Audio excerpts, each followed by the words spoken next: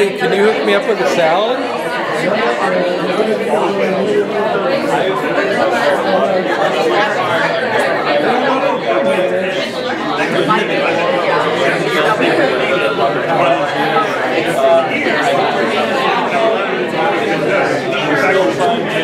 Together.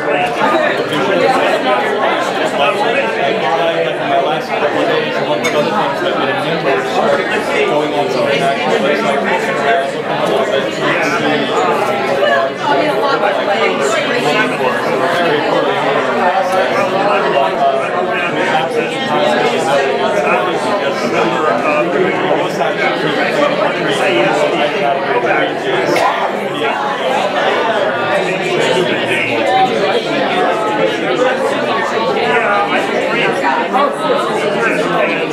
Microsoft Office and well, I like when I belong to the American Society training and development. You're talking about somebody who belongs to that. All I hear is training. I'm a doctor. That's all I hear. I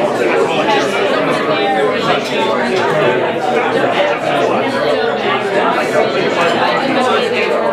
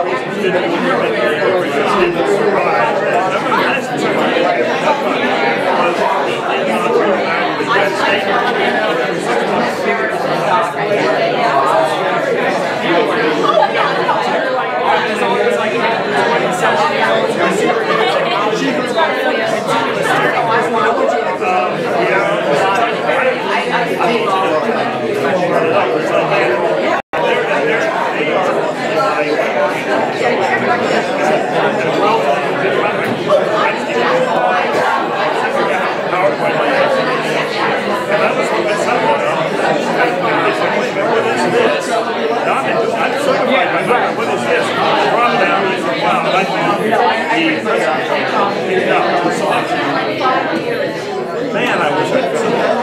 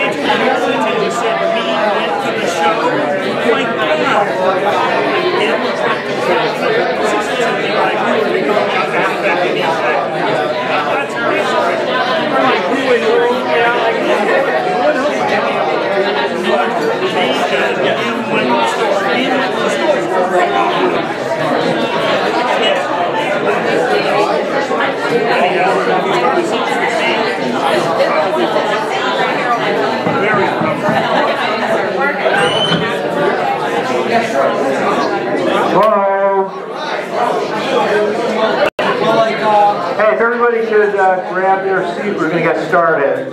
Wow, this is cramped.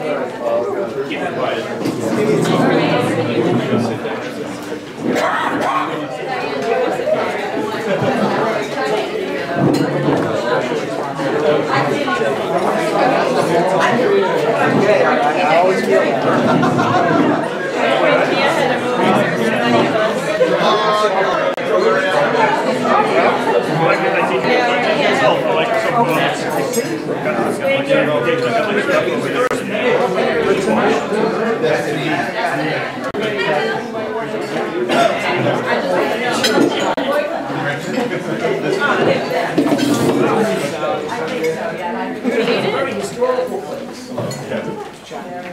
I want to welcome you all to the massage therapy session tonight.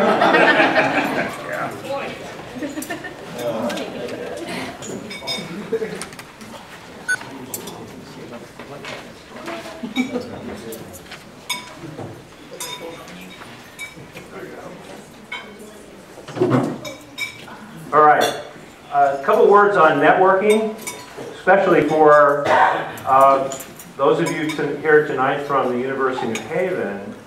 Look around. You know how many people here might have a job for you? Know how many people here might lead you to your next opportunity? The number of different types of talents we have in this room tonight. An innovation expert, a coaching expert, a leadership expert, a couple of IO Psych senior people, besides Lynn. It's an awesome group for all of us. So think about who you meet tonight and how that network that you build over time will benefit you in terms of being better at what you do. I couldn't do any of what I do without this board of directors that I have. You know, from programming to finance to social media to college relations. These folks work very hard on behalf of our membership here, and I am so grateful and so lucky to have them as part of this group. Membership. Don't want to spend a lot of time pitching this, but membership does have its benefits. Joining the local chapter, I'm just talking about the financials. If you're a member, you pay a lot less for dinner at night when you come and visit. On a national level, to become a so-called power member, both local and national, you have the opportunity to tap into the vast array of programs and services and information that National provides to those of you who are a member. So I certainly encourage you to become a member. Do we have any new members here tonight, by the way? New member? Welcome. You want to stand up and introduce yourself real quick? Kurt Oster, Human Resources Director and Staff Development Director at Cornell University, Veterinary Specialist at Stanford. Cool. Welcome.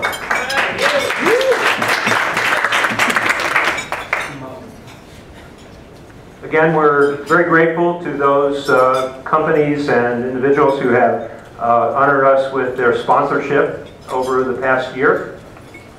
Again, being a not-for-profit, not in the business of trying to make money, these folks help us an awful lot. Sandra.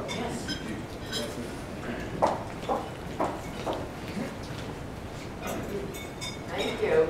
Good evening.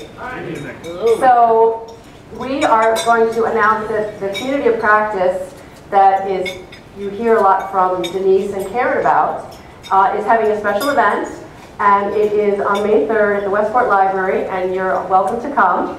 And it's particularly focused on growing your business. And I see one of the panels, besides myself, I see Rich Cooper. Sorry, Rich. So raise your hand, Rich. Yay. So we're going to have a great event, and really looking forward to it. So it's really for coaches that are looking to grow their business. We're going to talk about referrals and social media and cold calling and all the things, all those questions that people might have about how to grow their business. So we're hoping that you can join. And there is a registration, and so we look forward to you register in advance and then join us at the Westport Library, which is coming up next week. The cost is? The cost is, if you're a member, nothing, and I believe it's $10 for non-members. So look forward to seeing you there. Oh, absolutely. So we are so glad that you're here, and we want to get to know you better. One of the ways you can find out about this ATD group is our resource table. So take a look at what's happening, learn a little bit about Power membership. and you also might see some materials there from some of our members. So we'd love you to learn a little bit more about us. And also online, please join us. We have a LinkedIn group and we have a Facebook page. So that please like our stuff and join our group and engage with us because we want to engage with you. So thanks for coming. Thanks, Heidi. A couple other things that I just wanted to make mention of. Please note on our website something that we never had before, and I think I've mentioned it before, but I haven't mentioned it in a while. We have a capability for those of you who are prolific writers to post blogs and have them published on our website, and I think they'll probably someday also link to LinkedIn and whatnot. I don't know that we've set up that capability yet, but certainly you can post those blogs on our website. And we have some 300 odd people that are ad hoc, at least members of our chapter, who may see what you've written and may find of interest that which you might have to share. We're also going to be setting up a resource center on the website. It's now invisible, but on that will be some of the slides that have been shared with us by our presenters over the months, as well as links to our YouTube channel that will be able to have people revisit the actual presentations of those who have presented in the past. So, next month, you want to talk about it for a minute? He's your guy. I don't know how many of you know Todd Church. Has anybody seen Todd before? Yeah, a couple of people here have seen him up at the Leadership Forum in Silver Bay at Lake George. Todd is a real interesting guy. He absolutely believes in the 3 E's. He will engage us, entertain us, and educate us. He's a real great guy. His start was actually working with some Hollywood folks. So he's got a little gift of that showbiz in him, but he's got a great message, particularly around visual leadership. He was the first guy that I saw do a complete PowerPoint presentation probably 8 years ago with not one word in it. So he's expanded that. He's got a trademark, a couple of books coming out on visual leadership. We're in for a real treat to see Todd next month. Thank you, Steve. One more thing. Please fill out your evaluations, or Michelle will not let you leave. Now it's my distinct pleasure to introduce my friend Eric Hieger tonight. Eric is somebody who I've had the privilege of knowing for about a year or so now, maybe 2. He's a business leader and executive with some 20 years of diverse organizational development, change leadership, talent, performance management, and learning experience. During his career, he specialized in the area of peak performance, leadership, teamwork, executive development, change leadership, communications, strategic organizational development. There's a lot I could keep telling you, and you've probably seen the bio already, but ADP may have been the most fascinating company anybody could have gotten the opportunity to walk into. As ADP, this company that Wall Street darling, makes money hand over fist year after year after year, you can always count on a good stock price, was smart enough to recognize that there's these little things called startups that overnight might put them out of business. So how do we deal with that? That was the environment that Eric walked into, focusing on initially global talent solutions and later on change leadership and change management, running the center of excellence. You read it, right? And so that's kind of a role that defines you at the end of the day. Before that, Eric was was head of the global professional services for the AMA, did organizational development training for McGladrey, and a bunch of other stuff. He's also the co-founder of an organizational development network in Long Island and has been frequently published and quoted in professional trade journals. Has a doctorate in psychology from the California Institute of Integral Studies in San Francisco and a BA from Delphi. I want to introduce my friend, Eric Hieger.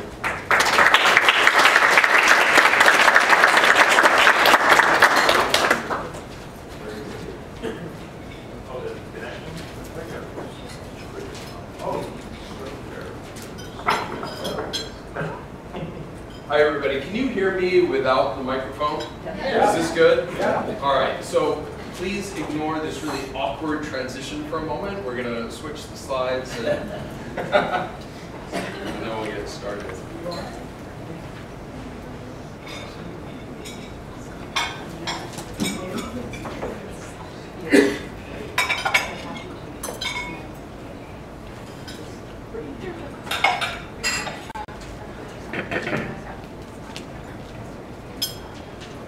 There we are. All right, very good. Thank you so much. It's really nice to be amongst friends, at least for now. We'll see how that goes in the next little while and see if that's still the case. And I think just as importantly, I recognize the pressure of not only the evaluations, it's the really high bar of the colleagues in this room being professional trainers, presenters, coaches, and the distinguished folks we have around here. So I'll try to keep up.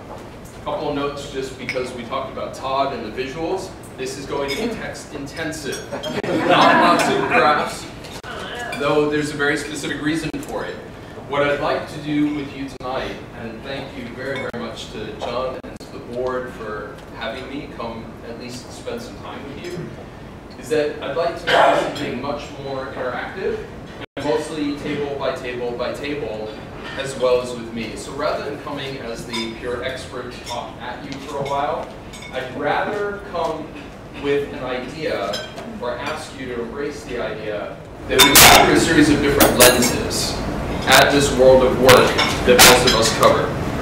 And to challenge yourself as well as challenge each other to look differently through those lenses. Some may be very clear to you and some might be very familiar and feel comfortable, and others may be quite a lot like looking through a kaleidoscope. It will make absolutely no sense, and some of what I even suggest might actually really irritate you, sound totally disruptive, be dismissive. I don't know how you're going to interpret it. The primary objective is to figure out how provocative can we be with rethinking our professional positions. Okay? Understanding that the context of the business world that we operate in of yesterday is not what we're operating in today, and nor will we be tomorrow. So the question then is, how do we get into a little bit of prediction around where we think the trends are going and where our professional careers and or paths may be going? Nobody knows for sure, and certainly not me. So what I'd like to suggest are some possibilities to consider. And I think what will be successful, and I'll ask you if you agree by the end of this, is that if we can introduce some new ideas and new thoughts to each other through your conversations and then with me, will it help you rethink the current trajectory that you're on? And I don't mean to convince you not to be in this field. That's not what I'm suggesting at all. I think the big question is, how do we continue to evolve and make sure that we're evolving at or ahead of the pace of the businesses that we are supposed to support? Does that make sense to everybody? All right, terrific. So let's begin. These will feel very familiar. So obviously, we want to be able to leave ourselves open to possibility. The next real big issue is how do we find a way to get to know each other better and hear from each other, knowing that each one of us in this room has a different perspective. I'd like to find a way to create a forum for that as much as is possible. This becomes a learning lab in itself. Okay? From there, I would prefer, and this was the approach that I took when I was thinking about designing this, I only wanted to go to reference points of data and science only so much. We can look at academia, we can look at all kinds of global research, we can look at all kinds of compounded data, and the data is only a piece of the story. Especially with so many IO students in the room, I think all of you have gotten quite familiar that if I give you a set of stats, you can figure out what story you want to tell. Well, we figured that out in business a really long time ago as well. So stats will only go so far.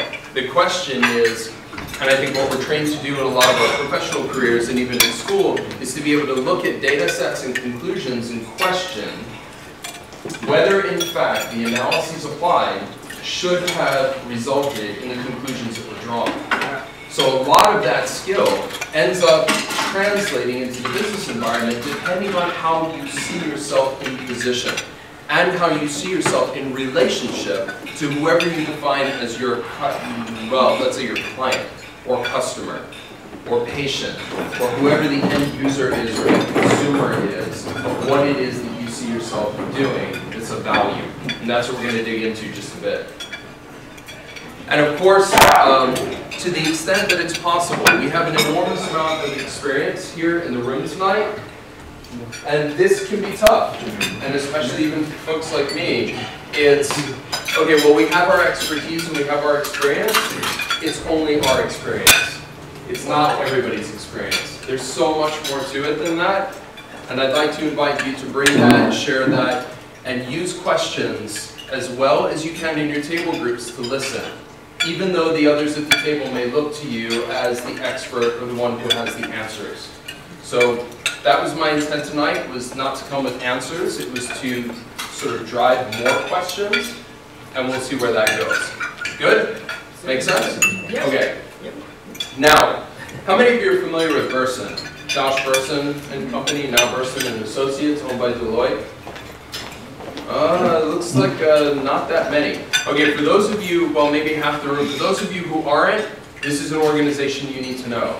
There's really two in our professional space across the spectrum, well, three that we tend to pay a lot of attention to. One is Burson and Associates, another one would be the Conference Board, and the third would be CEB, Conference Corporate Executive Board. And now CEB is part of somebody else. They've all kind of joined and merged. They all have different aspects. What's important about Burson is that Burson is not a proper consulting firm, even though they've been acquired by Deloitte. Their primary job right now still is research. And a lot of what they do is they look at maturity models. Well, one thing that I'd like to put up just to get your reaction before we dig into things that are a bit more provocative is to show you what's been said. This hasn't really changed in a few years. They did a bunch of benchmark research to identify what are the levels of maturity that we see across large-scale learning organizations. Before we get into this, I'd really like to see some hands and get a sense of who's in the room. How many of you are internal to companies? Just a handful.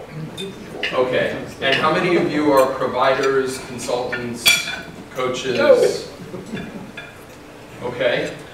And if not one of the previous two, what are you, and identify yourself? Academics.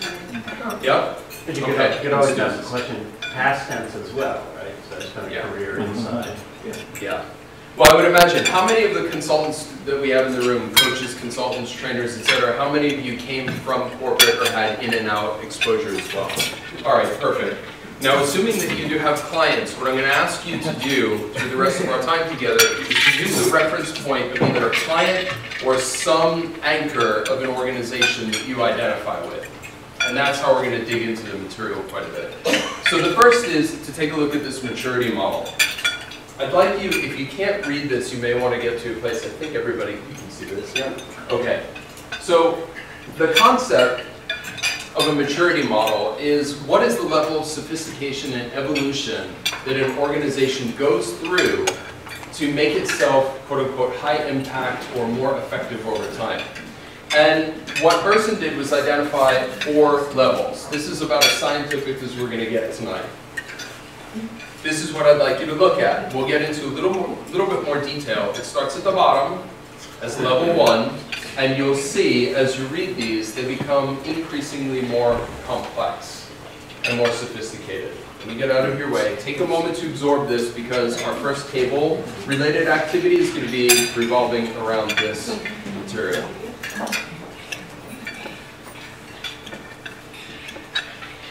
All right? Even if you don't absorb it all, we'll get to it in a little bit more detail. So let me show you what level 1 looks like.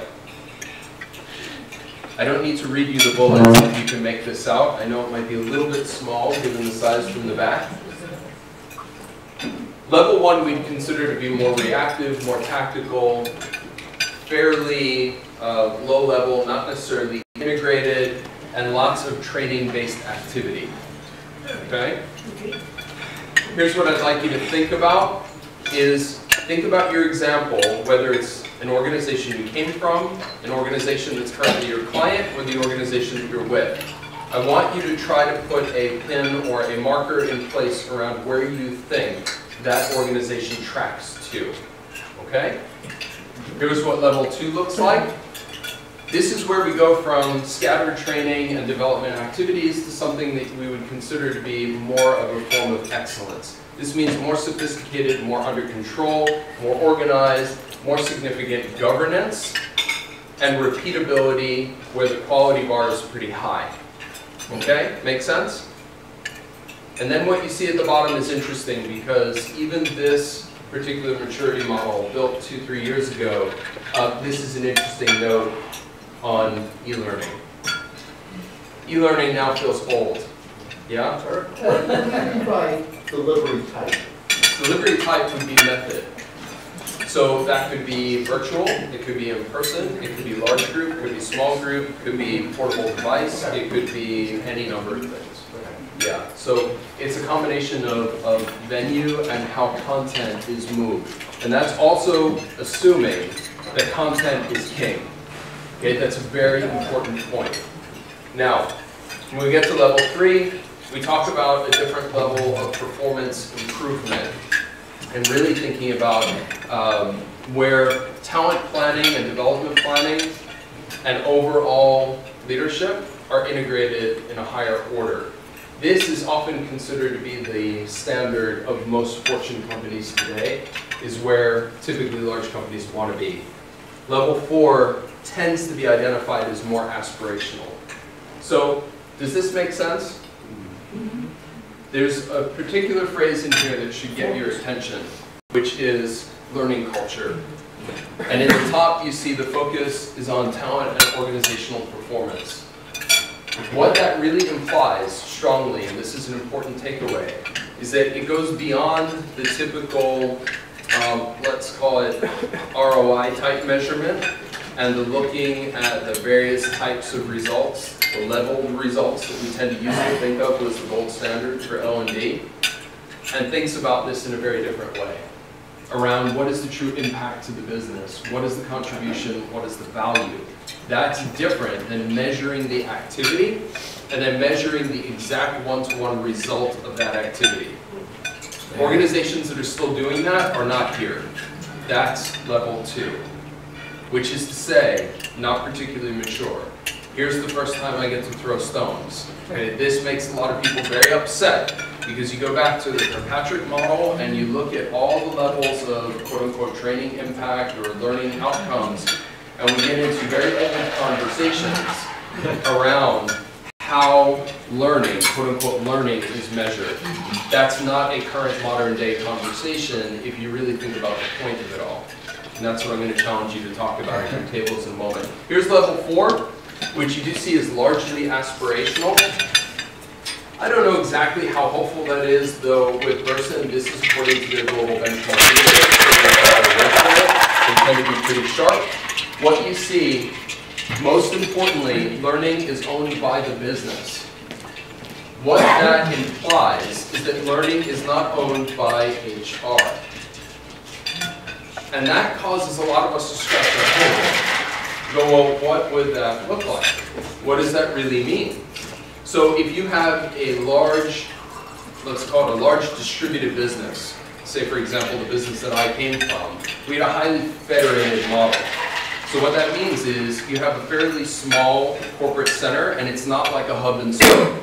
It's more like the businesses and the units around are truly the drivers of almost everything. And the center is organized exclusively to serve the units, not the other way around. And there's often a power struggle around who is the master and who is not. Okay, so in these cases, the question is where does learning not only emanate from, who is it exclusively designed to serve, and from what vantage point?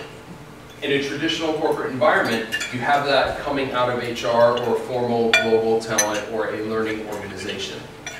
That sometimes works and sometimes not. What we tend to see the trend toward is that the corporate center will own things like compliance training and things that have to be done in a compliance-driven way across the whole enterprise, though what each individual business unit or function needs tends to be locally contained within the unit. That leads to all kinds of other challenges in terms of sharing or not sharing, and intellectual property that ends up being repeated over and over, and very inefficient leverage, inefficient spend. It's not necessarily right or wrong, it's just a series of consequences. All right, does this make sense? Yeah. Okay, here's where we're going to shift now. And I know some of you are still eating, we'll work through it. Because a lot of you are learning folks, you may have heard of this before. The 3 R's approach to work stands for, you may want to jot this down. This is a way we tend to look at facilitation exercises as well. The first R is reflect. And that means to think about. Individually think about, quietly absorb. The next thing that we're going to talk about with the R's is record. Take a moment to write some things down. Same thing, for yourself, quietly, it's not a team sport yet. The last piece is respond. That is where we begin to dialogue. So this way of approaching work is a way to allow us some space to get into our own thoughts, get some things down, and not get overwhelmed by how much noise ends up happening in the conversation right away, and then we're off to the races. Okay, so if we apply this to the questions that we have at hand, I think you may get a little bit more value out of it. So, reflect, record, respond. Now, here are the first set of things to think about.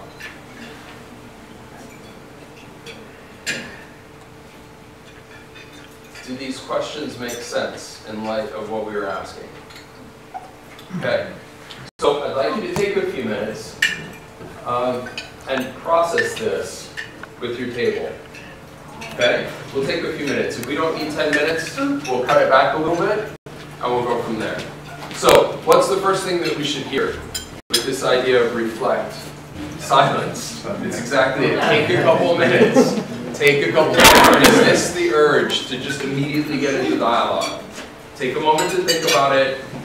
Get yourself grounded and be prepared to share as well as to listen and see what you come up with, and then I'll check back in with you in a few minutes. Good? I'll probably float around as well.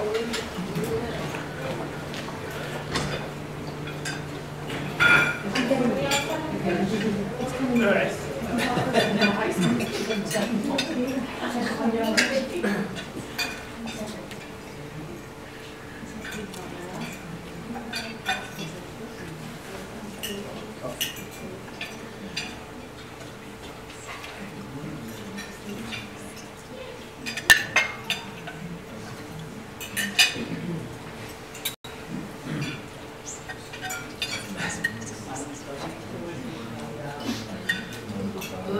I'm thinking analysis, you know, where you kind of analyze the situation and what have you.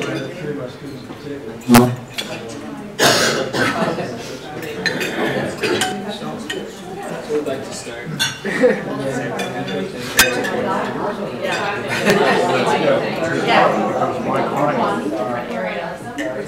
Just up the road is Wilton Continuing Education and Adult Education. It's hard to fit it onto that because they have a structure of courses. The students are individuals most of the time. I've had a couple that came from the same organization. I just had it zoomed in It's hard to fit it into that. so I can talk about the presentation that I you do. You're up here, depending on how you're. This is all being recorded. I teach Microsoft Office, so this is full screen. I've been using it for a while. And people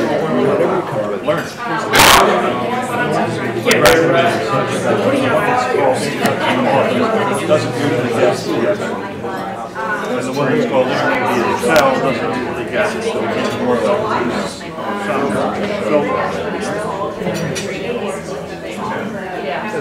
I'd say we're better trying to do between the first and second one.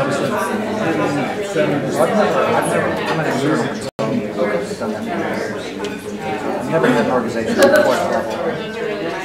At the fourth level, the top level, I've never had that. I think most organizations have between 2 and 3. Really not 2 and 3. They're not very consistent for too long. You must have a really stable market. But yeah, so there's always that tension between sort of getting them to go beyond the training concept to the learning organization concept. And that's very difficult to do because if anyone has a different experience, they tell me, because my own experience has been that you get so far and the regime changes. Like something, or in real life, something happens, and it all gets sort of shaken up again and you start out. It's interesting to see. I work for Pratt-Whitney as a researcher, and they're right now, I think they're probably at the third level because they're sort of shifting from that traditional once a year performance meeting to more like a 3-4 kind of smaller, more conversations built on growth and development. So they're kind of making that change that a lot of the big corporate Fortune 500 companies like GE and all those are doing right now. So it's kind of interesting what he was saying. So I like your point about that. I've never been a part of anything that's in that forefront. Well, that'd be really fun. Yeah, absolutely. Of course, there might be some in our own neighborhood that fits what.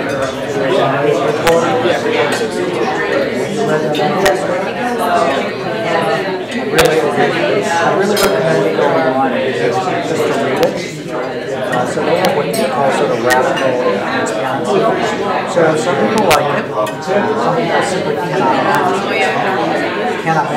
But really what drives them, they pay an amazing amount of money. So you're going to take a lot from them. Very few businesses can do it because most businesses don't pay that amount of money.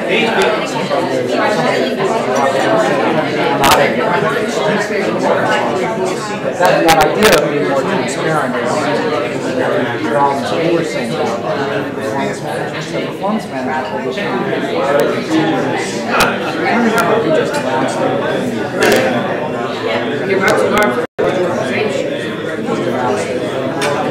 I think we'll focus. But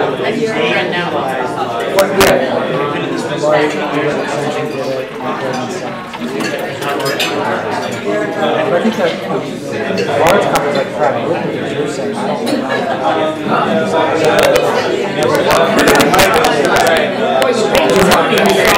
It's like my first corporate job, that's my first experience. But from what I'm seeing, is the way the business is transformed right now. They have so much on that they're willing to change their ways in order to meet this crazy demand for all the military contracts and commercial positions. So it's kind of cool to see, right from someone who's super out of their career, it's nice to like maybe in a time like that where there's so much change going on, everything is sort of being flipped, so to speak. It's really cool.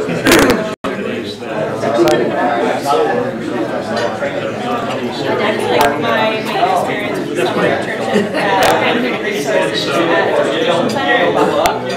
And I think there was some of that too, because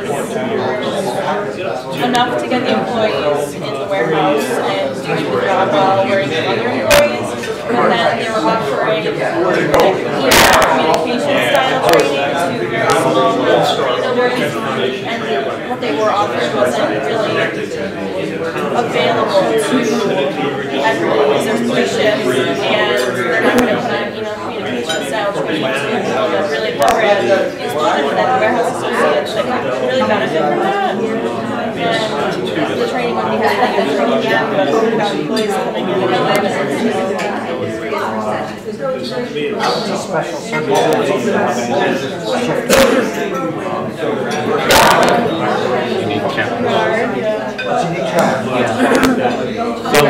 My company is, I'm not going to tell you that my company because if I start tracking but We've been around a long time, very successful, but we are definitely stuck in a run. Too much. And I'm surprised what you said, because I kind of agree with that. Really not. Well, let's see about competition. Well, we are second in our organization. So we are fairly successful. We're not moving. We're not moving. So we're kind of stagnated. So, like you said, we kind of do the minimum. What we get people in the door and start working. As far as forward thinking, there's very little. And my reasoning, my thinking of why we're in this rut is because we have very little support from the executive level. And so it's hard to be innovative. When your company has to deal with adds that much faster. And I've been thinking about that a lot over the past 1 week, thinking of leaving because I'm trying to do more things and like so many things. Just trying to do some of the basic stuff that's not even that innovative. So, you know, training is passing us by. We're stuck in this rut of doing things the whole way. Part of that. Well, what if we bring the everybody, if I can ask you to take maybe 1 more minute, or can we come back to Saturday? Well, yeah. All right, let's see if we can bring everybody back.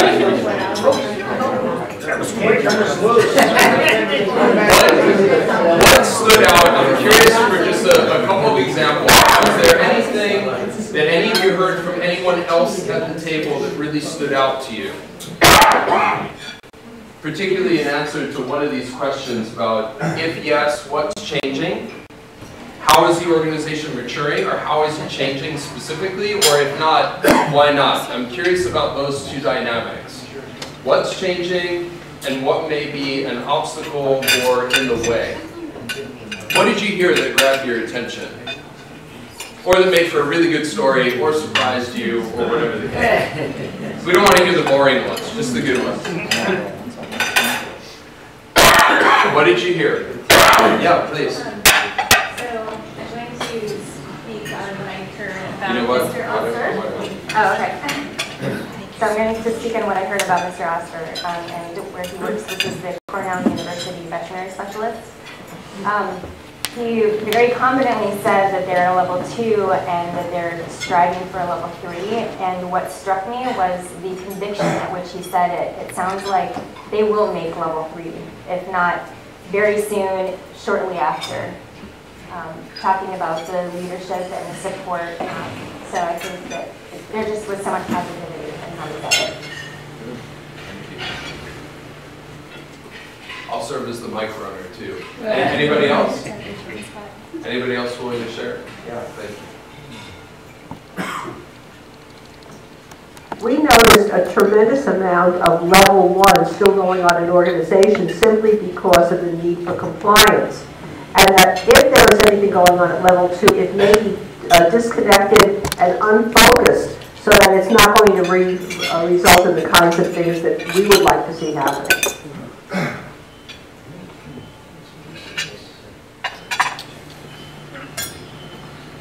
Anybody else? Yeah, please. So I've got a question, and that is part of the developmental level a function of organizational size? So with a very small organization, 100, 50, 200, maybe even 300, it's very organic. So you learn a lot by doing, and you know, if you're going to provide some training, you're there to solve a particular problem. So it looks very much like level 1. They don't track it, they just talk about it, it changes, they have some change in expectations, but that's on a small organizational level. So I'm not, you know, the organization I'm working with does very little training. They do a lot of technical training, they do some compliance training. They do a little bit of leadership training because they think they got to grow some leaders for the future. They do a lot of talking to each other. Where are they? So let me just thank you for that. So you're onto something really important there, which is, it really begs the question, when you look at these kinds of levels, how they apply, and do they apply in what we might consider to be the next evolution of work, and the way the workplace is changing. So from that perspective, I think it's a really important question. The presumption for a lot of this research are really large global companies. And still, we have to ask the difficult question of, even for large global companies, how much of this is actually helpful?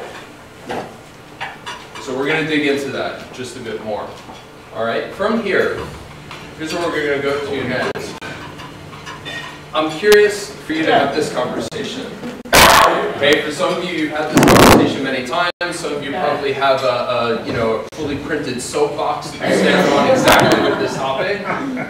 I am curious because when we start to use terminology that we think moves across space, it doesn't.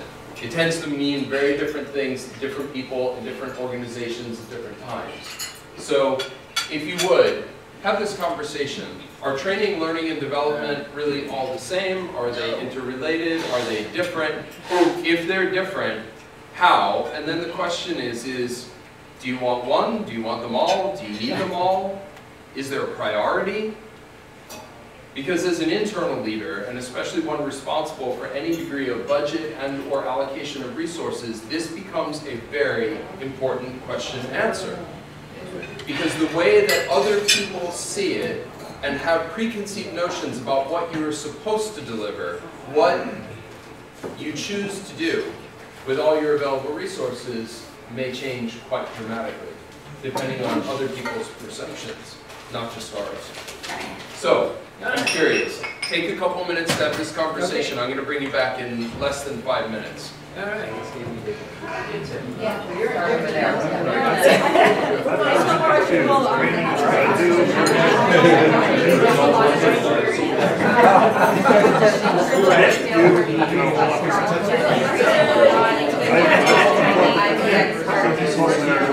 Education department. Education is not on that learning services. But to clean service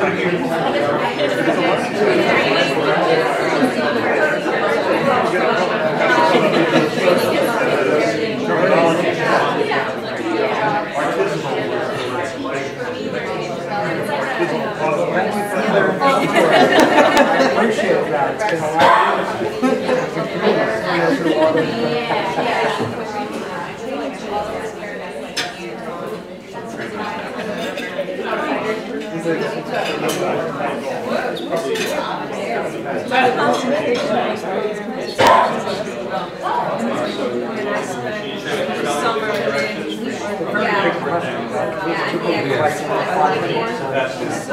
What's your definition of Really, it's a big thing.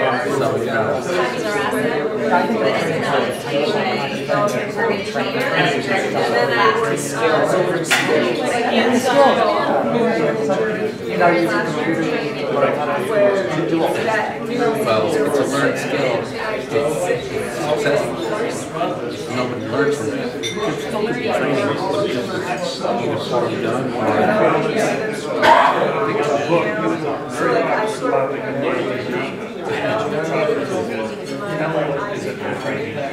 yeah.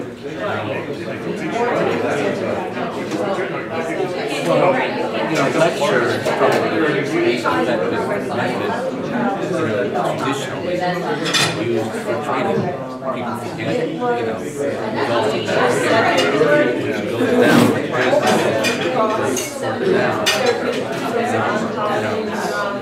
So training is a very broad thing. I think development is like optional or long-term. I think more of like a long-term trajectory.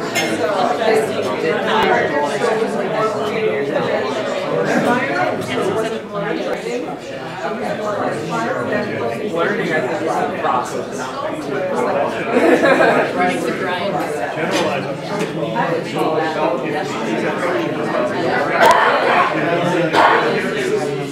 That's what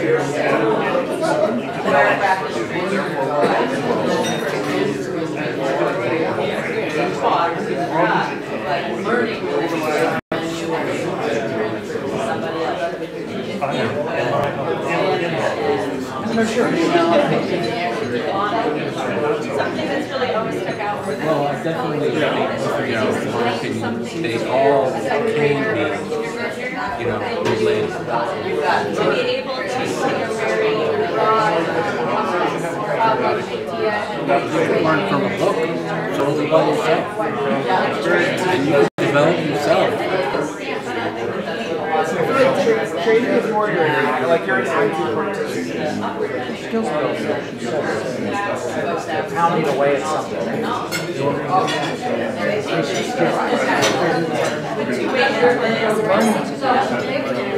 Sort of integrated in your way of being. And development is like getting yourself to something else. I don't know. Big conversation.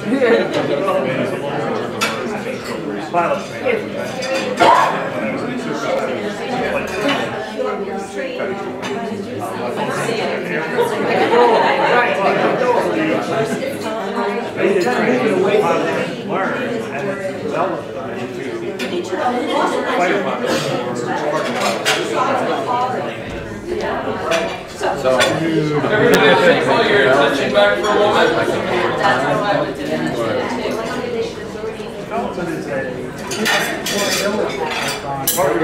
Do any of you feel that you want to summarize this in about a sentence?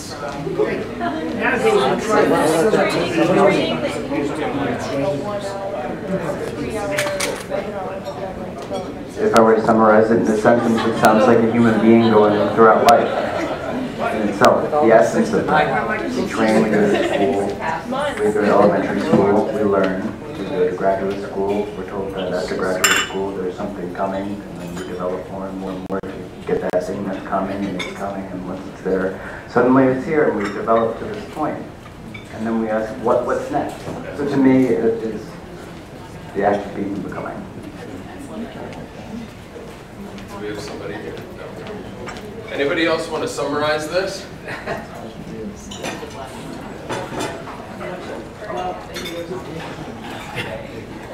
So we decided that training was more of an activity, and learning included many types of learning activities. So it could be training or job shadowing, those types of things. And that development was a progression of the learners. That sounds familiar?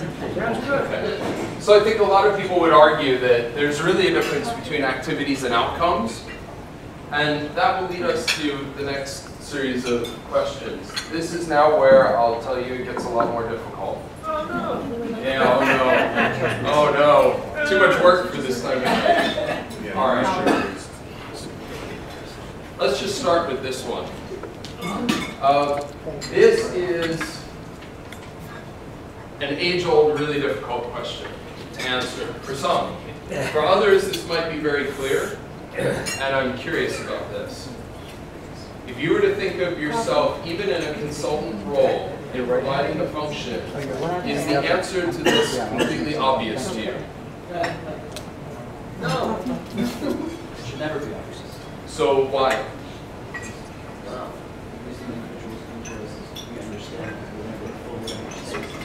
When individuals come to us and ask us for help, they're seeking help from somebody who is seeking to understand that topic and see this as maybe a guru and go from there. And they just understand that we'll never fully understand, but we do the best we can. To translate whatever we can share with you, and hopefully that you can take something out of whatever I'm sharing with you, maybe with a grain of salt, and you can run with it. And that's the customer I'm looking for. I'm looking for the customer who understands that I don't have the answers, but I'm here to help you arrive at where we are. That's an interesting start. If you don't mind, just pass the microphone right behind you. What I'm asking to be, and thank you, to be a little more specific is if you were to picture yourself as a quote-unquote learning and development leader, or an LD professional. Name the client. Who is your customer? The client is the organization. Is it? Well, that's what I'm saying. Okay, well that's what I'm asking, is what, I'm curious about the perspective. Or is it the individual? Well, actually, you may have different customers. One customer is the organization that brings you in to help with whatever issues there are. Another customer is the learner, or the group of learners, the participants themselves. No, yes, maybe? I'm curious. Keep going. What other thoughts?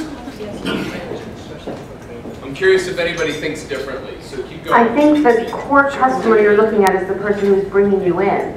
And that is likely the business, so the training or the learning that you're doing, you want strategically aligned to what they're looking for. The product is the people in your classroom or the people that you're empowering with the training. So they're not your customer. Your customer is that business and strategically aligning with it. Okay, so now we're looking sort of one step through. Yep, keep going. I think to say that the customer is the organization is too nebulous. At the end of the day, it's going to be who's paying you and who has the authority over you. So when you say who's paying you in an organizational setting, who would that be? It depends upon the project. So in a sense, it's probably going to be the person who has authority over you. There are probably some projects, and I'm looking at it from an internal perspective. There are probably some projects where my direct boss would be my customer if the project is coming from him or her. Now, there may be other stakeholders in that project who are feeding in through him or her. But depending upon how direct that relationship is with the other internal customers, they may be nothing more than stakeholders. If it's an organizational project, then it may be the front office that's the customer. But it has to be someone who either is paying or has the authority. So I want to pass this to whoever's next because I want to see if there's still yet a different thought, please. And just before you do, bear with me 1 second. The term stakeholders, is that familiar to everybody? Yeah. Okay, also, if I were to ask you, which is later in the list, who are your stakeholders, that's another really sticky mess too. Because a lot of us will define that very differently, and some will be very narrow, some will be very broad. Overall, though, everybody's heard the term, including our students. It's familiar. Okay, I just want to be sure that we're not using jargon that isn't really understandable. Okay, please. Go ahead. Hello, so I'm going to bring this back to an academic standpoint, and I'm in an organizational effectiveness course, and right now we're learning about open systems. So I feel like the customer, ultimately, yes, it's the individual who's paying you, but at the same time, you have to understand the whole entire open system.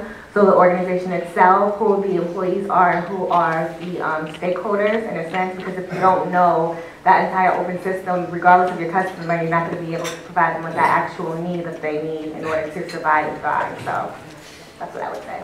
Good. All right, very good. All right, we're still expanding. Teachers in the room. Okay, we are still expanding. Anybody have a different thought?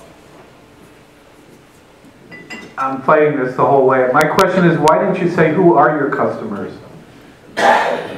Good point. So, all right, any other thought? And then I'll address exactly because there's very much something to talk about there.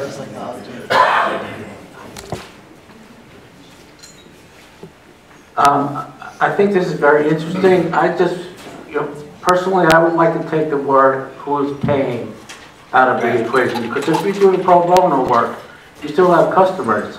So I think of it more as who is the beneficiary of the work I'm going to be providing as a training professional. Let alone pay. I know we all need to put food on the table. We all work for pay, but to me, that's got nothing to do with the customer. It's who is impacted the most by your work and your initiatives. Excellent. Yeah, very good. Good point. All right. So let me bring this back for a moment to the conversation. Whether we use this as a singular or a plural, and we attach it to money or not, this is a very difficult question to answer.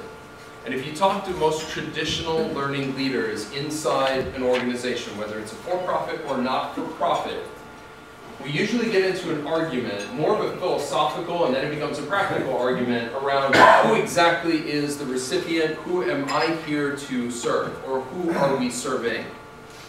The problem with that is that we end up often with a major disconnect, which is why L&D and HR get slammed so hard repeatedly, and end up in a place of being more about compliance and provision of content rather than business enablement.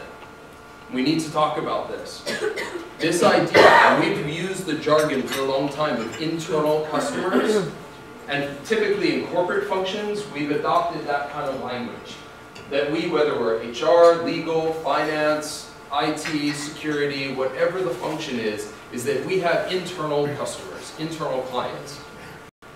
I'll tell you that, at least my perspective, there absolutely is no such thing. It's a total fallacy. There is no such thing as an internal customer, internal client. If we look at the world that way, we end up segmenting and end up fracturing our attention. The question around who are we serving ultimately is who is the reason, or what is the reason that the entire system is organized around. So how are we affecting the entire value chain from wherever the value is created back to the center?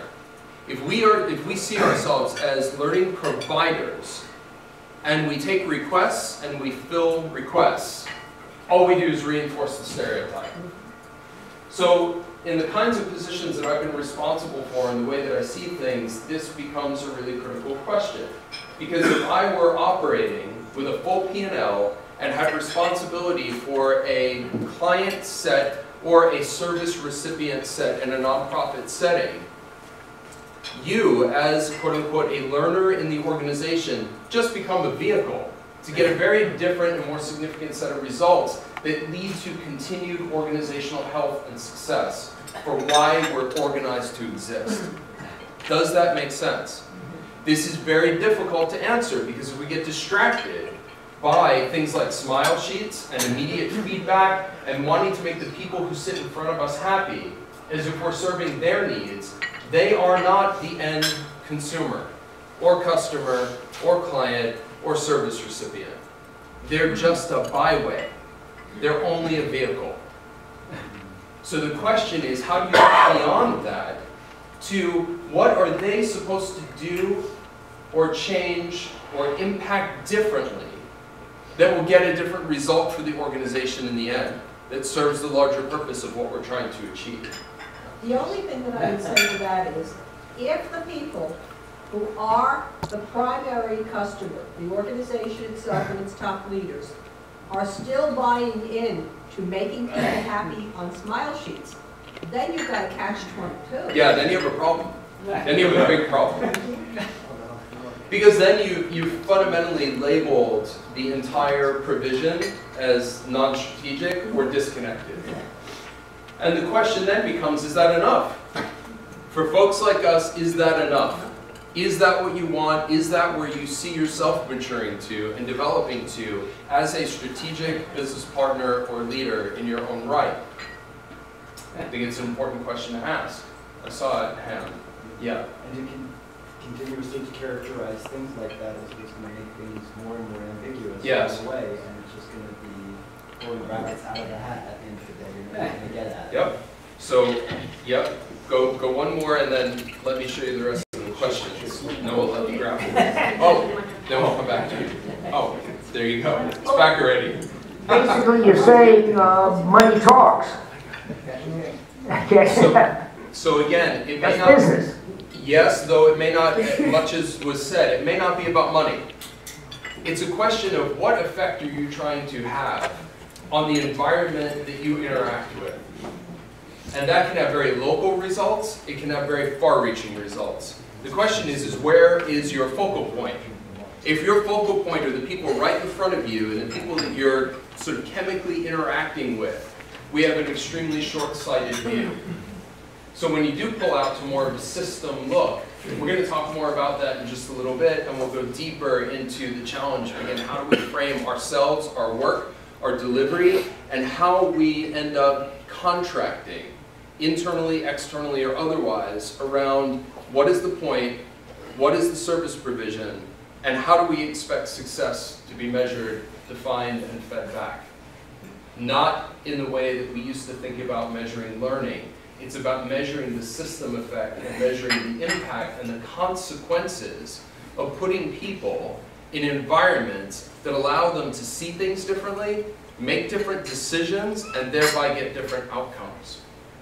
That is a completely different conversation to have, which takes us away from this notion of training into a place of being able to set conditions in which learning and development become possible. So this is about a very different type of shaping, and that's what we're going to get into some specifics about. All right, so let me show you what the rest of these look like.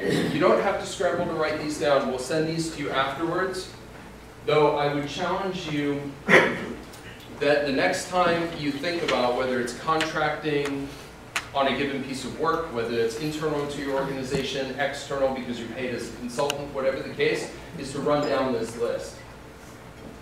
There are a couple of things here that become very challenging to answer. So take a look at it.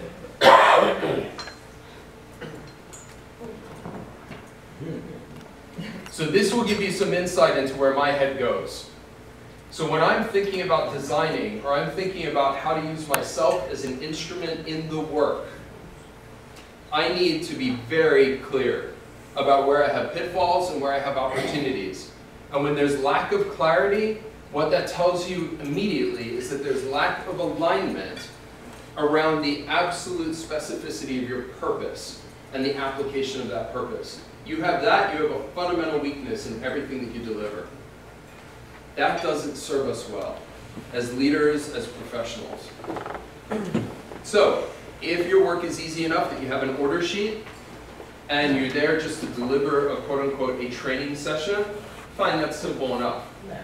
If you're being asked to take people on a learning journey that will lead to a type of development that advances the organization's ability to produce results, we have to ask much more difficult questions and be a lot more demanding of where are these answers coming from. And sometimes things that may look very similar to you. So for example, who is your customer? Very often in a corporate setting, the first thing that you get as an answer to that is, well, it's the sponsors. Whoever your sponsor is, or sponsors are, meaning the people who are technically paying for either your time or providing you access to do what you do, or actually moving resources to make that possible. That's very short-sighted. Not to be overly judgmental. It's just, it is very short-sighted. Okay, so that gets us only so far. And if your job is to make people happy and to deliver something that people want, rather than potentially maybe what they need or what plays a different long game, that may very much be your bread and butter and your core business and your core competency. There's nothing wrong with it. It just isn't the whole picture. Well, you start getting into what I was just going to say. Sometimes training simply needs to be tactical. Yes. Nothing more than that. Absolutely. Absolutely. There's certainly a place. The question is, as a quote-unquote learning and development leader, we're now talking about going beyond training and KSA, standard knowledge, skill, and ability kind of stuff, and looking at ability squared. And now we're talking about exponents on impact. So when you look at this particular list, your stakeholders now in today's world all of a sudden become very different. So if we use the lens of leadership development for just a moment, let's go back to even my ATD examples. When we look at leadership development needs to be far more about the individual leaders. It's about a cumulative impact and effect of raising up an entire internal population to create a cultural front that affects meaningfully the way that the business does business. So we don't focus on the content. And that's what I'm going to share with you as we go a little bit forward is, well, it's not about content. What is it about? Well, there's a whole other world beyond the content. So here, when we say who are your stakeholders, the other thing that's really important is that in a company like ADP or anything like it, Your stakeholders are not the people who are included in the room, included in the event. Your true stakeholders are everybody they touch. So when you design and you think about the impact of this, you think about all of their downlines, their teams, their organizations, their client sets, their natural professional communities, their industry affiliations. All of a sudden, if your head doesn't explode, you have to start thinking more broadly around what are we trying to enhance in their ability to do on behalf of serving clients. And if we talk about endlessly in most big organizations now, this sort of new, quote unquote, new revolution of client centricity, that goes back to who is the client? From an L&D or even a training perspective, who is the customer, who is the client? If you can't challenge the question with the people, if you're not doing native design and somebody comes to you with a need from inside the organization, if you can't have these kinds of very difficult and provocative conversations, then you're not upping the game. And I think most of you know this. It's just a question of how difficult is that to do, especially when you're face to face with somebody who feels extraordinarily clear about what they want. There is an upside and a downside to fulfilling all those requests. So we run into that, and every other organization runs into that. You talk to people like not only Josh Person and that crew, you talk to all of the member companies, and they will tell you that if we were to serve every request that we had, we would end up building these Goliath internal learning organizations, or we'll outsource it all. Either which way, it becomes hugely expensive, massively time-consuming, and now we run into a secondary constraint of nobody wants to spend the time or the money. This sounds like a circular death spiral. This is not a good story. It's not a good story to tell. So the question is, how do we change the storyline? How do we change the nature of the dialogue when we go through the contracting? So I'd like you to consider that as you go forward, take yourself and your, whether you call them clients, customers, whatever the case, through these series of conversations and see if you can get yourself clear. Okay? Now, as we go forward, what I'd like to argue on some sense is that the point of all learning and development activities or experiences is to create change. Yeah? Would you agree? Oh, yes. I mean, fundamentally, that's the point. Even if people acquire new knowledge and there's transfer of information, the point is to drive some type of change. Yeah? Okay, yes. Fairly simple. Part of the problem that we often have is that people don't like to be really uncomfortable. And we understand that change itself often gets associated with this. We know that change is disruptive. And we know that change itself, any kind of fundamental learning, requires also a degree of unlearning in many cases. This causes a destabilization. There are a lot of people who are not interested in that. That is not what they want. So they came, whether it's to be entertained or educated, it's a more passive experience. You take people to a different level of taking them to their edge or just beyond their edge, and people are not going to be happy, and your smile sheets are not going to look great. Okay, so the question is, where is the trade-off, and in what time frame? So instead of this equation, let's think about reframing the equation. I'd like to posit, and you saw this in the description, that we think about this as really this kind of equation. And this is not even really the whole story. When we say change equals learning equals growth, what we're really saying is that change creates the opportunity for learning. And learning creates the opportunity for growth. It's not a necessary outcome.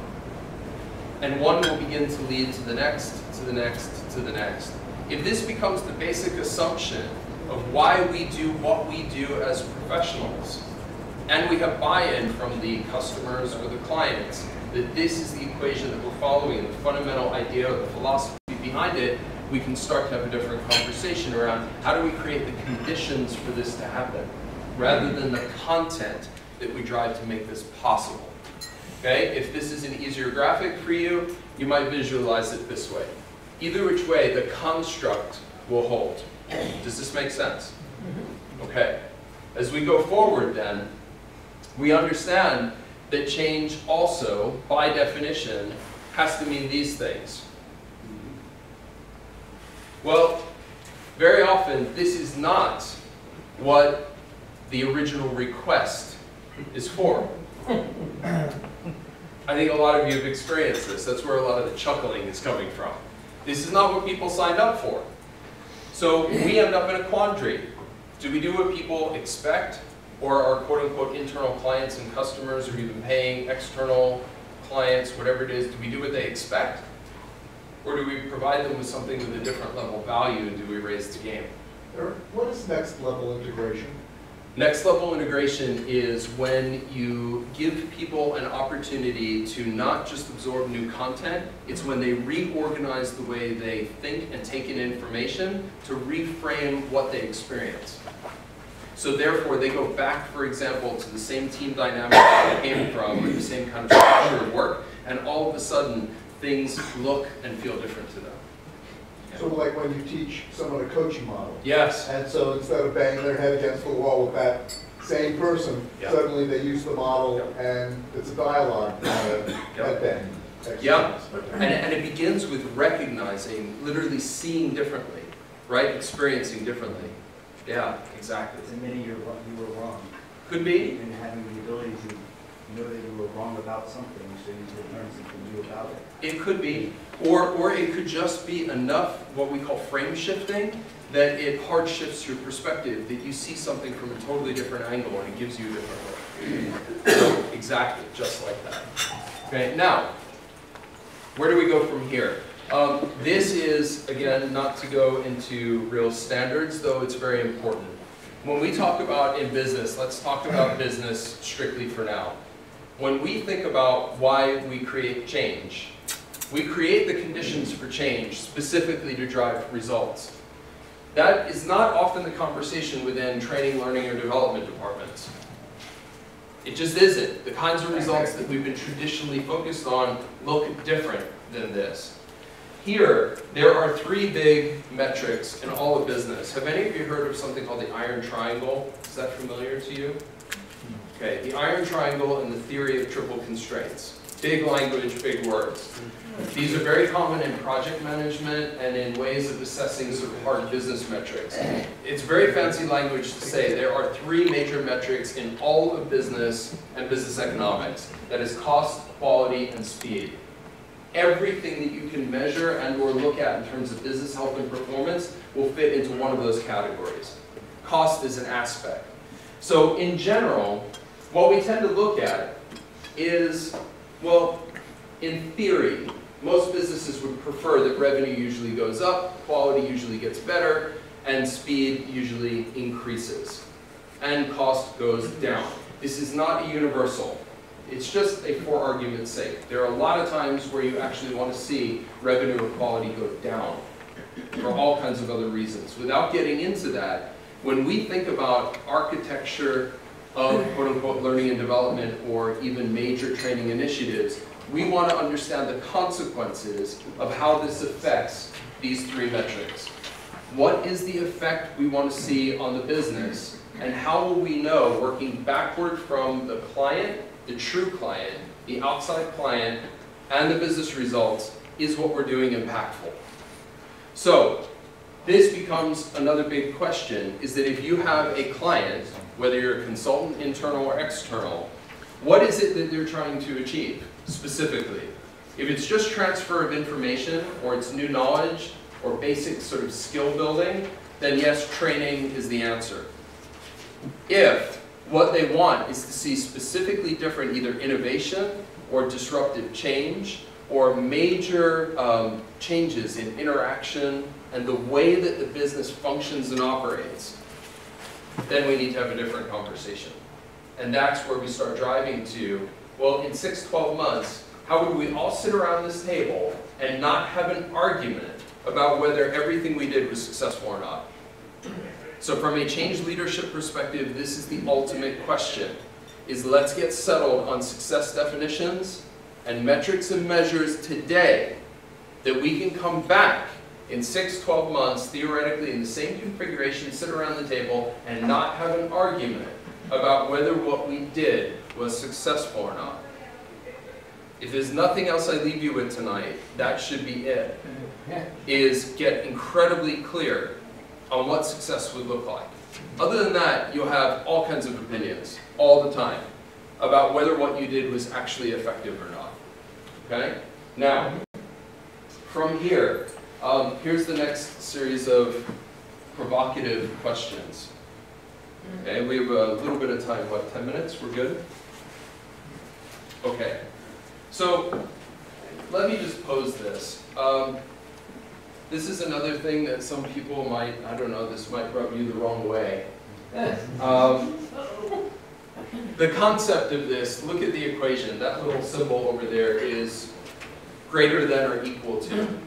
Okay, these types of things are probably what most of us have been referred to at some point. Hopefully not just metrics reporters or, God forbid, event planners. Like, you know, if that's what you do for a profession, that's fine. But that's not how most of us like to be referred to as. Though I'll tell you that in really big corporate settings, that's what a lot of us do. Especially with million-dollar budgets and major events to run. These are big, complex events, and it's not to downplay the importance of event management. You need a very strong team to get this stuff done smoothly and get it done right.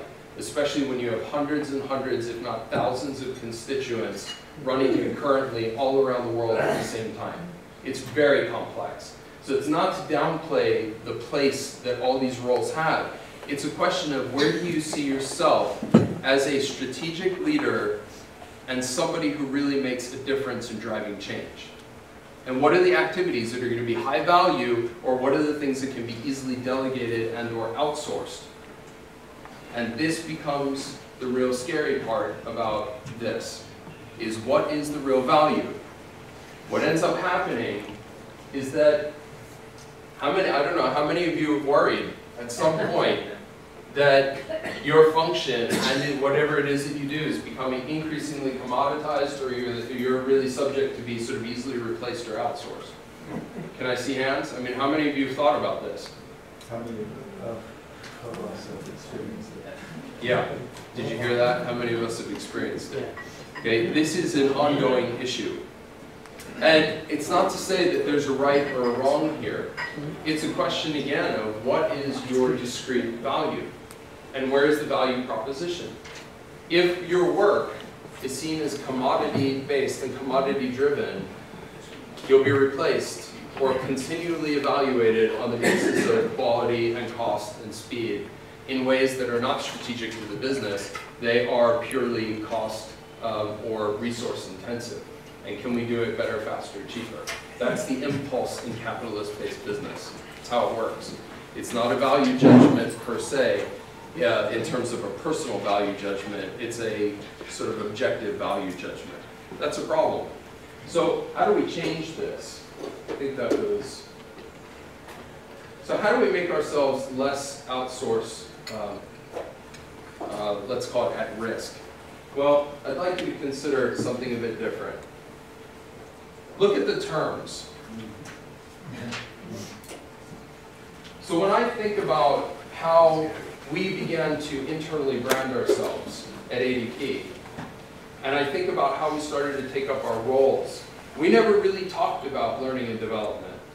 It just wasn't part of the language. We just changed the language. And interestingly enough, when you redefine and reframe the language, you reframe the perceptions of it. If you can back it up with meaningful conversations at a peer-to-peer leader level to really drive very specific activities and outcomes. And all of a sudden, you get known as something else, rather than, oh, the training folks are here. Okay? That's a start. Where do we go from there? One of the most important things on here, other than business solution architects, is we kind of reframed ourselves as change leaders.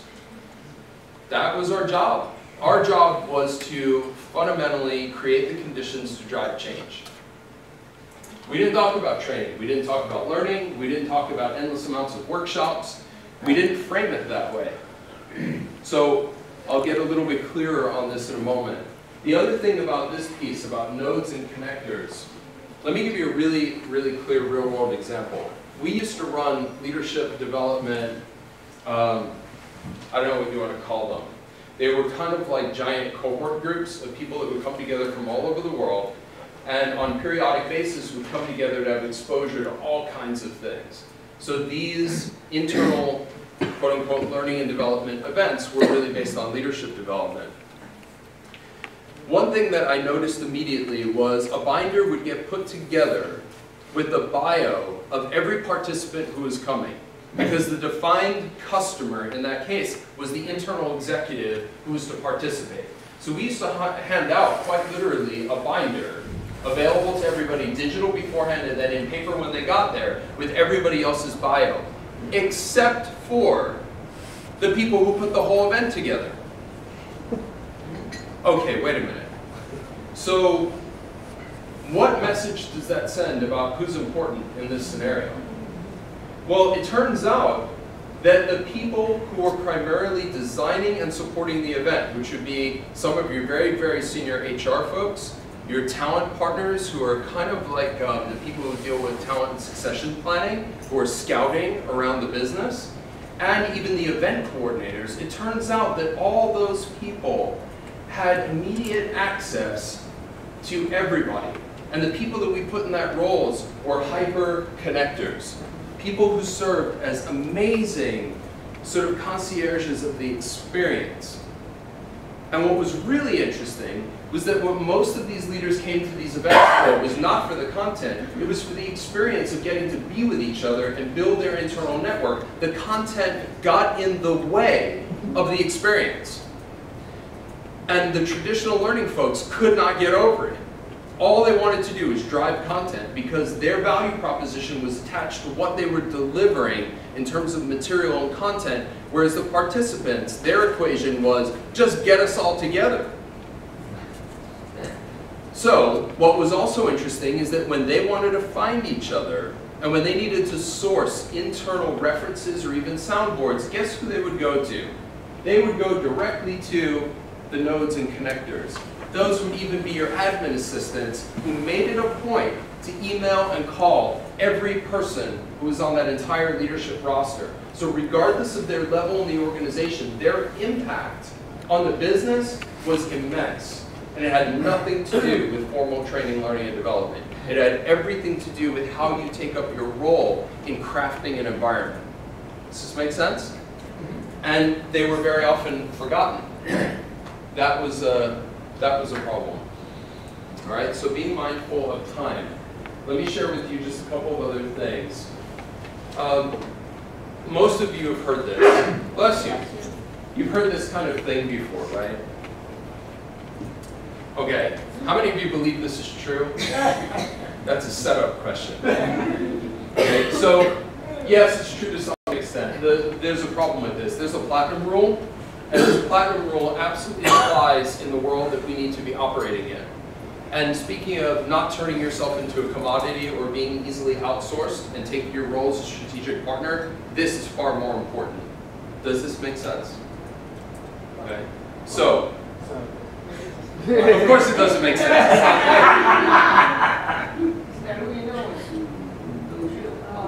Why in graduate school? You'll get there. You'll get there. Yes. This becomes the question it's not only who knows you, what do they know you for? How do you build a brand and a reputation inside the business? If you're respected as a business leader who happens to have a specific expertise in these kinds of areas, your value is perceived as very differently than a call in to the HR or the training department or the learning department.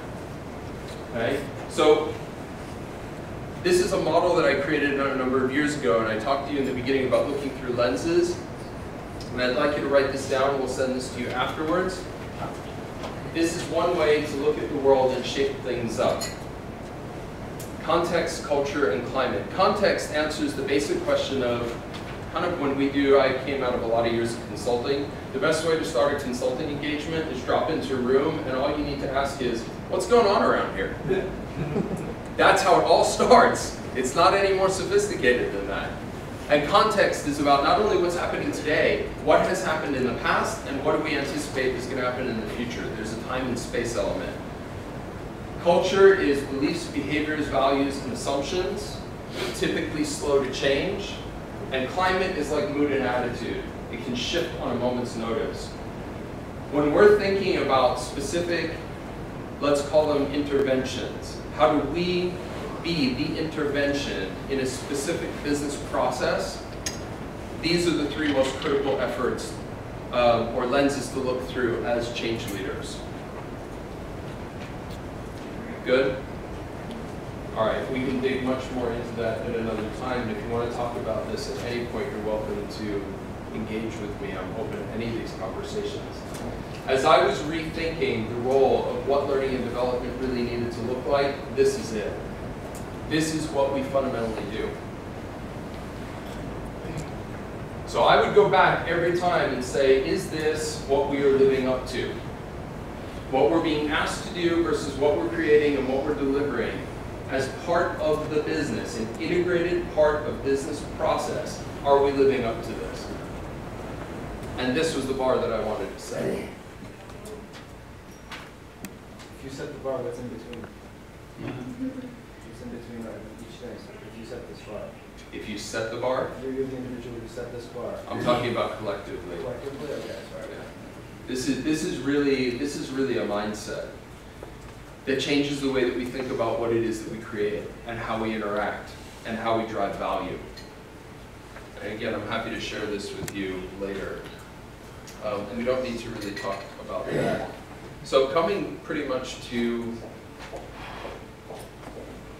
the close, let me get past this. Here's the other thing that I'd like you to just run your eyes down. This is the last point of really being provocative. This is what we tended to see beforehand, and this is what we're used to hearing about. Let me just bring that up. These things look familiar to you as core to things like traditional L&D. Makes sense? When we talk about teams, what we're really talking about is team-based. Very often we do things for intact teams, meaning a given business leader calls and says, here's the request, and we want to do this thing for the team. This is, again, this concept of looking at organizing our resources is beginning to deteriorate, mostly because intact teams are beginning to deteriorate. Now what we're seeing is constant reformation of groups of people in self-directed or project-based work that may be very complex blends of internal employees and external contractors. That's the way that work is getting done. The whole situation of who we serve and who our customers are once again gets turned on its head. It's not as clear as it was. So this is the way that it used to be. This point is another really painful one for those of us that are used to designing quote-unquote learning events, where your internal clients basically go, really? I know you told me it's going to be 3 days. Can't you do it in a day and a half? Okay, well, if you say yes, you know what, a day and a half can't, well, that means we can bring it to a day, can't we? And just call it, wrap a bow around it. Like, this is an endless conversation. If that's how we think, Lunch and learn. then yeah, it's like, let's go down to the smallest possible part, right? And now all we've been talking about is quote unquote micro learning. Okay, this is commoditization at its worst. Okay, now there is a place for it. It is not the strategy. It may be a piece of the strategy. The question is, how much time and money do you really want to invest in that when you have finite resources? I would argue not a whole lot. Because the consumption rate, when you look at the actual metrics and the hard data, the consumption rate is horrendous. People will look for stuff when they need it, not just because it's there. It's not entertainment for them. It's not like pulling up, streaming Netflix. People are not going to go to your LMS to go pull on-demand content the way they're going to watch Games of Thrones. It just does not work like that. Okay? And the data shows it. So what might tomorrow look like? The very first thing is change the language. Remember what I said before, the language is the basis of all culture. And you want to redesign culture and redesign impact, you change the terminology. So the first thing is, don't call them trainings. Figure out how to get away from the word training if it's not training. If it is training, call it training. If it's not, call it something else. And figure out what your core customers want what they expect, and who are the people that you need to interface with to create that effect. So what we used to talk about, for example, the way that these leadership development events turned out to be, and what people valued the most, we would bring these leaders together from all over the place, and rather than driving very specific content, or God forbid, yet another model to introduce something again that they've had 4 other models for, don't give them any more models, give them exposure to the most senior leaders and the board members who can shed new insights and layers into how the business really works, and give them access that they didn't have. So when we call them conferences or summits, it changes the feel for what I'm supposed to do as a participant. And it definitely gets them out of the perspective of, I'm just going to sit here and listen, and maybe if there's something interesting, or even worse, I'll go back to the frame that if I get like 2 or 3 good ideas, it was worth my time. That's a horrendous way to measure the impact of what we do. We need to shoot a little higher than that. So there's the first thing. The second thing, as opposed to teams, we're now focused on communities. Organizing change fronts and learning communities are a completely different concept than focused on team-based learning. Communities are how do you bring people of like mind and interest together to get a sort of an overall rise or a lift in the impact of what you're trying to do, and how do you find ways to expand your impact. I remember saying to you, clearly we're getting away from content. This is what we're going to, is experiences. If you follow any of the business and trade journals, the constant conversation now is around the client experience. Well, client experience work is nothing new. The question is, what is the flip side of the coin? The flip side of the coin is the employee or associate experience, or the people who are there to provide the client experience. There needs to be as intense a focus on the user experience on all sides. So now, when we talk about creating things that look like vehicles for learning and development or training or anything of the sort, we want to be experienced designers, not content providers. It's a very different way of thinking about architecture and design. Okay? This goes back to very much your great point from earlier, which is system focused, not individually focused. The concept of leadership development is changing. The idea that leadership development is about one person at a time and that a leader is an individual person is also a complete fallacy. So when we think about leadership development, we think about it as a systemic cultural lift. We think about it and then organize our way of interacting very differently. And instead of focus on an individual and character and values and behavior of one individual, we focused on peer and interacting systems. It's a much more sophisticated way to think about how you design. That bridges to the same thing about interdependent, and then most important, learning embedded in the work. This is about where we're going to end. The idea of quote-unquote learning and getting away from content-driven to experience-driven. Here's a really good example. How many of you are familiar with TQM from years ago, and then into Six Sigma, and then Lean Six Sigma, and now sort of self-organizing systems? Is that familiar? Oh, yeah. Okay, Lean Six Sigma itself is a work process that is fundamentally a learning event every step of the way, and has nothing to do typically with formal content. The training aspects of Lean Six Sigma are like that big. The rest of it is in vitro, in flight. So our job is to serve as guides and a concierge for the experience and to help create the frame in which learning can happen. And therefore, learning is embedded in the work process, organized around a very specific set of outcomes and results that have nothing to do with the learning provided. It has to do with the learning experience created. Make sense? Okay. Okay, and then this, we don't need to spend much time on. These are just a lot of the key areas that still we're talking about in terms of the vanguard of where we've not really kind of gotten to one standard yet about things like business acumen and critical and strategic thinking. All these things are super important, and there are some providers and some internal organizations that have done some really great jobs. The reason that word failure is up there is that creativity and innovation often have nothing to do with one another. Sometimes innovation has sort of no input on the creative side, and innovation is the result of incessant hard work and lots of things not working until something finally does. And a lot of Lean Six Sigma is like that. We wouldn't often call that a creative process. What it is a grinding process. So when we look at these things, these are just things for you to consider in terms of the still very hot topics and the high consumables. What internal buyers and corporations are still looking for and talking about are things that will address these. Okay, so just a cheat sheet for you. Really brings us to close. So with the point that I wanted to make from the very beginning, just to bring us back, is as you think about yourself and your professional identity and your role, I would strongly encourage you and hope that the conversation that we had this evening allows you to look in the mirror a little bit differently and start to rethink whether you need to rebrand and reposition how you show up in the work that you do. Thank you.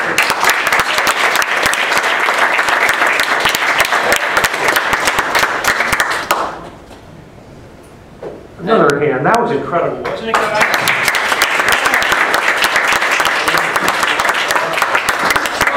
Let me just please note, I mean this sincerely. Even though the tone was really heavy, I'm not usually, I'm a lot lighter than this. This is an important topic, I think, for our field. And I feel really strongly about the future of the profession. And I care a lot about it. And I care a lot about how we project an image out to the world that we touch. And I think where our capabilities are in fact oftentimes a lot bigger than the titles we're given. So if any of you at all are interested in picking up this conversation, or whether you just want to talk about different things or just soundboard or bounce ideas with me, I'm absolutely happy to engage with any of you. This is just my personal contact info. In the next few weeks, I expect to have kind of a big announcement of where my next big landing spot is going to be. I've been moving between positions, and I'm going to another big internal position.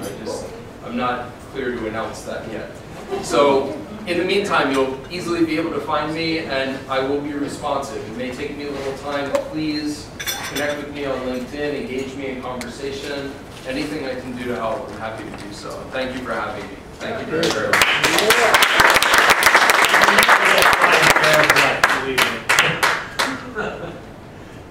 While you all are, please do your evaluations. While you're doing that, we'll do a drawing. Anyone who want to put their cards in for the drawing is for a free meeting. Future meeting. I'm collecting business cards. While you're doing that, one announcement that I meant to make mention of at the beginning of the session. Please anticipate coming up will be our annual survey of things that you care about the most, things we're doing right, things we're not doing right, things you'd like to see come out of the programs and other types of services that the chapter might provide. We do this every year. You should be seeing that come out May-ish, early June. So just a heads up on that. And that does it. Thanks for coming, everybody. Thank you. Thank you. Cards? Anybody else? gmail.com. Okay. Last call.